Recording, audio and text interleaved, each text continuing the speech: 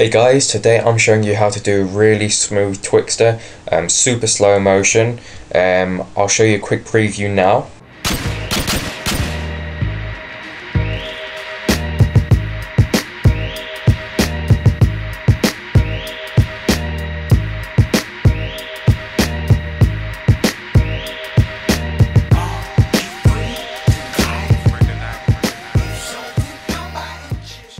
So as you can see, that was the clip I'm just about to use. What you need to do is you need to find your section where obviously you want to add the Twixtor. I'll add mine about there when he flicks out the mag.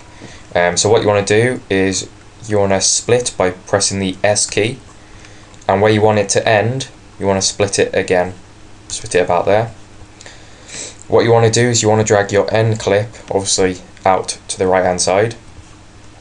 Go to your Twixtor. I use Twixtor Pro, and drag and drop the default, because I've already got a preset and you're going to follow my settings. So you've got the Twixtor output, display layer is all. You want to check the box there, and you obviously want to have the time remap to speed.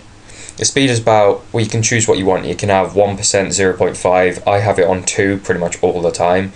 I've got the frame at 0, the track quality at best.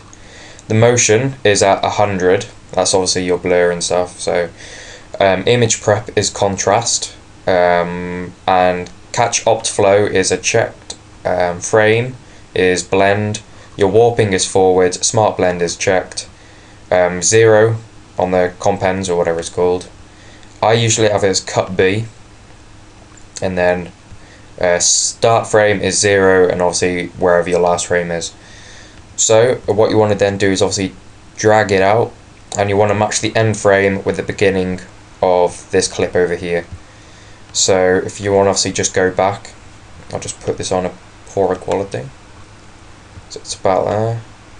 So obviously you want to match that end frame. There.